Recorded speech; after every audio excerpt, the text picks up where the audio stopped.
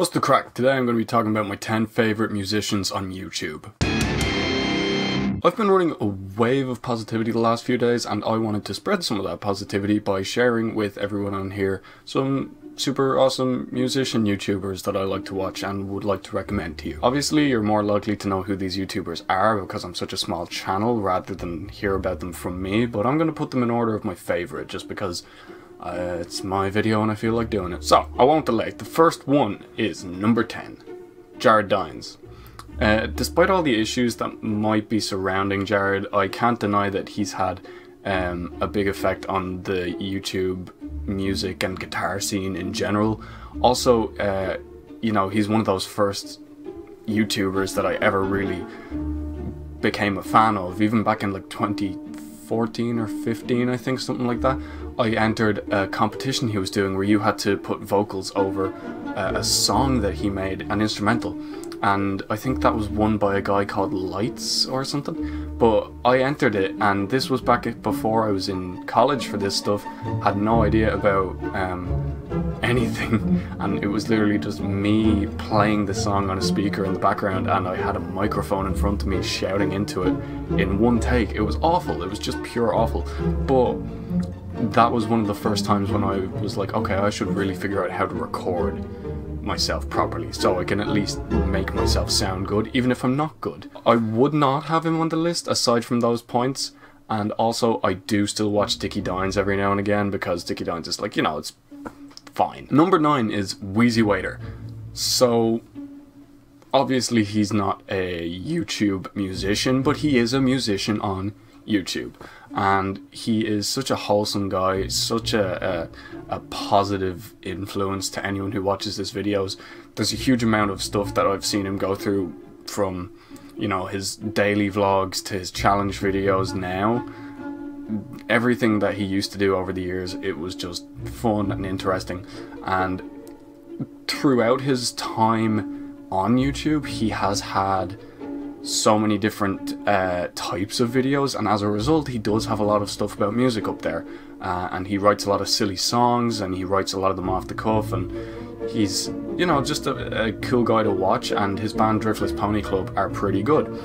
As I understand it, they are also working on their new album, either writing it or recording it, I don't know which one, but since they're doing that, I would imagine there's going to be a lot more music-based stuff on his channel over the next few weeks and months. On top of that, he's also like been on YouTube like 13 years and has not hit 1 million subscribers, but he is so close because that quitting sugar video did so well, and just like, I think he got like a couple 100,000 subscribers from that. Like, I remember watching him when he had 200,000, and then all of a sudden now he's so close to it. So it would be really cool if more people subscribed to him, and I'd feel like there'd be like I'd vicariously live through him by seeing that he got to 1 million subscribers. That'd be really nice because he's just such a wholesome dude. Go watch him. Number 8 is David Orr. David makes drum videos.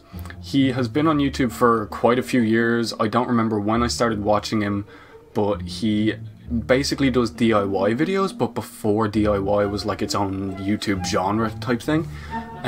He's really interesting because his videos are so laid back, in the sense that he doesn't seem like he's a character, he doesn't seem like he's presenting himself a certain way. It just seems like it would literally be him, the exact way that he is. I don't see any character or any eccentric personality that he's creating just for the sake of a YouTube video. The thing that gives me the impression that he's really genuine and it's not just a character is that he always puts the focus on the thing that he's doing, not necessarily that it's him that's doing it.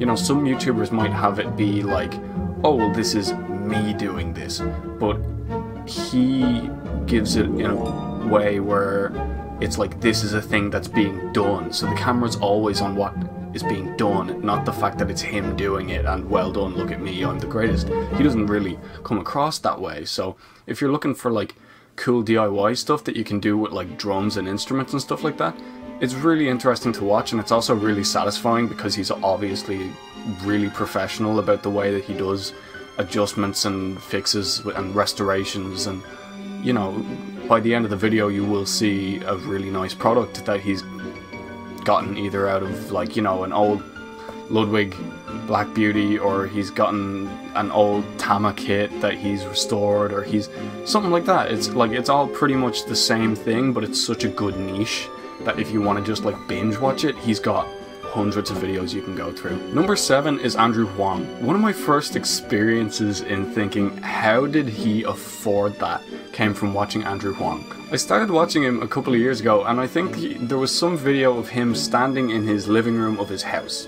So first of all, being millennial, I'm like, holy shit, he can afford a house, that's incredible. But on top of that, every new video is like, oh, here's a new component for my modular synth. Oh, here's this really crazy OP1 synth that costs like $1,000, and oh, I'm going to this lake in Alberta, Canada to just so I can record vocals on this frozen lake. Obviously the guy's just like, on top of being in Canada where the economy is, I would assume, pretty good, he is probably also just really good with his money and spends it well. But if you're looking for one of those things where you're just like teasing yourself by looking at equipment that you can't afford, probably will never be able to afford, but really want, watch Andrew Huang, because he will satisfy that itch that you just need to be like, oh my god, I need that so much, and I'm gonna put it in the cart, but I'm not gonna pay for it. I'm just gonna leave it in the cart because that makes me feel like I'm gonna buy it, even though I'm not gonna buy it because I can't afford anything. Number 6 is Samurai Guitarist. Sammy G has a knack for making every video feel like it has a purpose. It doesn't feel like he's uploading a video because I need content this week. It feels like every video is being put up when he wants it to be put up, because he wants it to be put up then, and he has a certain idea, and this is what the idea should be, and whether it turns out the way he wants it to or not, it's still something that he conceptualized. It's not just, oh, I have nothing to upload, so I better do blank. They always feel like they're clearly thought out in the sense that it's a fully formed thought. It's a finished sentence when he's uploaded his video, I feel. Especially when it comes to the way that he delivers everything. He's got such a deadpan sense of humor that even when he's doing educational videos, it's not like heavy. It's not difficult to watch because there's so much information being thrown at you. It's just fun. It's like having a talk with someone who happens to have a lot of knowledge about guitar theory and different subgenres of music. And he's a really good guitarist, but a lot of the stuff that he does really well is talking. He's great at talking. I wish I had that kind of... See, I just did it there. I'm trying to think of a word and I can't do it. He seems to have this knack for just... He says a thing and it was a thing that was said. Nailed it. But even when he fails at something, it doesn't come across like it's a fail. It doesn't come across like it's cringy. It's just... he's fun. Number 5 is Ola England. Ola is probably the most traditional YouTube musician that I will be having on this list. You know, he gets a piece of gear, he puts it next to him in the video, and he tests it, he gives his opinion, he reviews it. That's it. He doesn't do a huge amount of like challenge videos or look at this weird instrument or anything to do with like a spectacle. It's just a pretty down-to-earth gear testing channel, basically. But he does it in such a way where he's not taking himself too seriously, he's not taking the product too seriously, and he's not really taking anything too seriously, but it still comes across as professional. And the fact that he's Swedish means he's obviously better than all of us non-Scandinavian Svin. Ola's also one of these guys that's extremely business savvy. All of the guys that are successful on YouTube are business savvy, that's just a fact. But Ola in particular is a guy that I covered for one of my music business projects in college when I was doing my degree. And the guy has a successful YouTube channel, 2 successful bands, and a successful guitar company. I didn't even successfully put on matching socks this morning. So it's not necessarily that he talks about the music business extensively in videos, it's more just like he'll mention stuff every now and again that you'll pick up. For example, a lot of people in the YouTube music scene might be dealing with the industry from a YouTuber standpoint or for something like that. Ola has dealt with it from a musician's standpoint in the sense of dealing with record companies the way that most bands would deal with record companies, because he is a guitarist for the most part. You know, he's reviewing gear, but his main thing is his bands The Haunted and Feared. So if you're looking at that. And then of course solo guitarist, so he's dealing with musicians, with endorsees and stuff like that, so he knows a lot more about the music scene and the music industry from a musician's perspective than a lot of people would. So if you're interested in that kind of thing, like, I'd say just watch him. And also just the fact that he's got like a good music taste. If you're into like death metal or Pantera, the guy loves Pantera, that's all you need to know, Pantera. I feel like if I was to meet anyone off this list as well, Ola would be the one I could most easily sit down with and have a drink most comfortably and have the most to talk about without being a fanboy in a really cringy way. He just gives off that personality. He's got like that really chilled out, like, tired dad vibe. Number 4 is Simon the Magpie. Simon is the kind of guy that I think we all have that one musician friend that just like takes a bunch of acid and says like, hey, let's put piano strings on a bass. Hey, let's tie 2 guitars together by the neck so we have 2 guitars and 1 neck. Hey, let's make a guitar pedal out of a baby's head. The guy just comes up with ridiculous stuff and it doesn't come across as forced eccentricities. Is that how you say that? Eccentricities? He just seems like he's a weird guy, and he has like this workshop that he works in that looks all like grimy and stuff, but it looks so, like, I know people that have a workshop that looks exactly like that, whereas there's just stupid drawings on everything. It doesn't look like a professional workshop, but that's where the most creativity gets done. I've been told before by one of my lecturers that a clean desk is for productivity, a messy desk is for creativity. And look at Simon the Magpie's channel and there is creativity all over it. It's just such an eccentric channel and it's funny. Just give him a go. His delivery is so signature that you'll know after one video already what you're getting yourself into, and check it out. Number 3 is TheDooo. TheDooo is the best of both worlds. I love guitars, I love music, but I'm sick of hearing about Joe Satriani and Steve Vai and Yngwie Malmsteen and all these guitarists just talk about the same, like, 8 to 10 guitarists that shred really good and they have amazing gear, and you're hearing about like a guitar that they bought because they saw that Yngwie Malmsteen touched one in 1987 and Joe Satriani farted on some fella that was holding this guitar in 1990. I don't give a shit. I don't listen to so many guitarists because I've been, like, just had them drilled into my head from other guitarists, so I just don't care. They're too hyped up and I don't care anymore. I'm not going to listen to Dream Theater specifically because I've been told about Dream Theater by so many of their fans, and their fans are unbearable. So I'm not going to listen to them because they've been so overhyped. Even Metallica. Metallica's my favourite band. I joined a Metallica fan page on Facebook last week. It is the cringiest thing you will ever see. All of the dead memes that people say, like, oh, Lars' snare drum, oh, blame it on Lars, oh, blah, blah, blah. All of those dead memes are real opinions that people are posting in this Metallica fan page. It's not ironic. I'm telling you, it's not ironic, it's real. These people are really saying this with the bad grammar and everything, and it's just, I can't stand it because people are coming across so cringy by being so generic. Like, I love Metallica. Metallica's my favourite band, but I cannot talk to other people that are such fans for extended periods of time. Maybe I come across as pretentious, I don't know, but I feel like a lot of guitarists come across as pretentious because they all love the same guitarists. I'm sorry, but I'm not sitting through another lecture about how Rory Gallagher is an inspiration. He's not to me, I don't care. So how does this fit in with TheDooo? TheDooo, everyone will probably know him from playing guitar on Omegle. Or Omegle, or however you're pronouncing it. That's how a lot of people would know him. He plays guitar, and he's a great guitarist, he's a good pianist, he's even a pretty good vocalist. But what else does he do? He does gaming videos. And he's not necessarily like the funniest guy ever, but he does it in like this squad of people. Like a group of people that he always plays with on Twitch. And the humour they come out with is just absolute filth. Like, it's just pure shock humor. That's all it is, and it's funny. It's so funny. TheDooo is not usually the funniest part of it, but his editing is so spot on, and the way he plays with these people, and he even brings in some of his music stuff into the gaming, and it's a good crossover because you're not listening to some guy just talk and talk and talk about specs for a Gibson guitar that hasn't been changed for the last 10 years anyway. It's just, it's easy to watch. It's easy to watch. That's what it is. It's good gaming, but you know he's a musician as well. So it's like, oh, there's some common ground there. And then it's like just that sense of humor comes into it.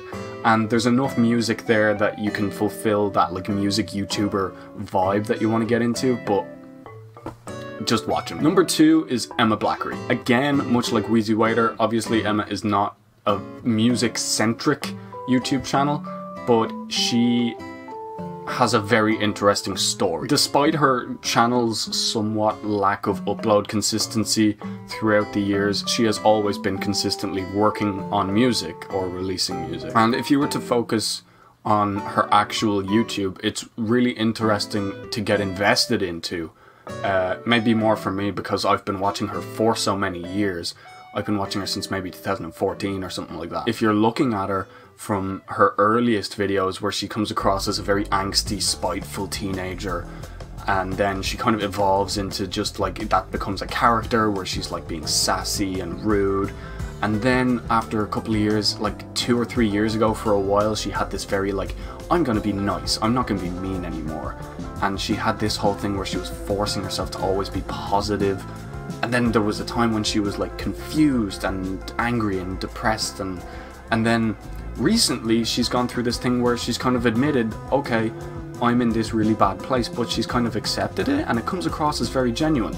And I'm not going to go into too much detail about it because it might not be interesting to some people, but all of this evolution throughout her channel's lifetime has reflected in her music. She even says herself, she ripped off Hayley Williams quite a lot because Hayley Williams was a huge inspiration to her. Through the years, she's evolved that personality through her music. Her music has changed. You know, a lot of people might be hit or miss with her personality. I never had an issue with her as a person. She never like annoyed me the way I've seen that other people get annoyed by her personality, but whatever.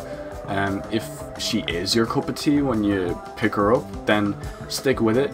Go through all of her videos, get invested, and then kind of just like listen to her music as she's releasing it. The reason why I have her so high on this list actually is because she isn't a music-centric YouTuber, but she's got such a huge following of fans, like genuine fans. She's gone past that point of being the big viral YouTuber to now where all of the people that do watch her videos are big fans, and she has a lot of them. So if you're looking at a huge group of people and she's showing off, you know, music production and stuff, she's showing off how she edits videos. I remember I learned how to edit a video because she uploaded how she edits her videos. That's exactly how I learned, was by watching how she cut and paste and blah blah blah in Logic Pro, or not Logic Pro, in Final Cut Pro, and that's how I learned. So the fact that she is such a variety YouTuber in terms of like doing music stuff, but mostly sketches, vlogs, Q&As, all that stuff, she is able to expose so many more people to the world of music and music production and video production than anyone else on this list, because all these other people have already made the music world as their niche. They're targeting the people that are already kind of in that fan base. Emma is able to expose so many more people to that world, and I think that makes it really, it's huge. And then also just the fact that she's releasing a new either single or album soon. I think a couple of weeks ago she uploaded a behind the scenes of her new music videos, so that's an indicator. But yeah, check her out. I mean, like I said, she's not for everybody, for sure, but I'd still definitely recommend trying her out at least. Even if you checked her out in the past and didn't like her, check out her new videos, because she comes across as very genuine, I think, in her new videos. Maybe she's always come across genuine, but it's just that evolution of personality. Oh no, I'm not going to get too far into it. But basically, I'll say I am very proud looking at where she is now compared to how she was a few years ago mentally.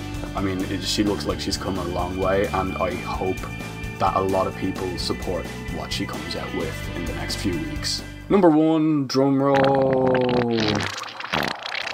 It's Rob Scallon. It's kind of an obvious pick that it would be Rob Scallon. I mean, he is the most popular person on this list, I believe, in terms of subscribers and everything like that. So it's not exactly an original opinion that Rob Scallon is good. It's not like an obscure pick of some really small YouTuber that will be my number 1. It's just Rob Scallon. I don't have a huge amount to say about him. In my opinion, he just makes the best videos. He makes the best music. You know, even as I was scripting this video, I was listening to the Anchor EP, and The Scene Is Dead is another album that was like a precursor to the Doom soundtrack. And it's, you know, he has such a versatility and everything to do with like his humor. He knows when to bring it out, he knows how to make stuff interesting. The scale of his videos, everything is just, I feel like he just makes the best videos. And I watch every single one. I've probably watched every single one of his videos at least 3 times, and I would highly recommend to everyone to try at least one. If I was to recommend one video by him to watch, I would say Rain. To watch Rain, but when he does the delay acoustic, you see like the full day's worth of work in that video. I'm sure everybody has, but if you have not, or even if you have, watch that video again, because that's my favorite video by him, is doing Rain. What's the name of it? It's doing Rain but acoustic. Getting delay without using any effects. That's what it is. Watch that and just admire the fucking work ethic that guy has. And his 2 friends, Jeff, and I can't remember the other guy's name. He's my favorite music YouTuber, absolutely, no question about it. And there we have it. That's my 10 favorite musicians on YouTube. If you enjoyed, please do feel free to like, comment, share, subscribe, all the good stuff. If you want to watch more of my videos, then you're more than welcome to check them out as well. Yeah. Thanks for watching, and I'll talk to you later.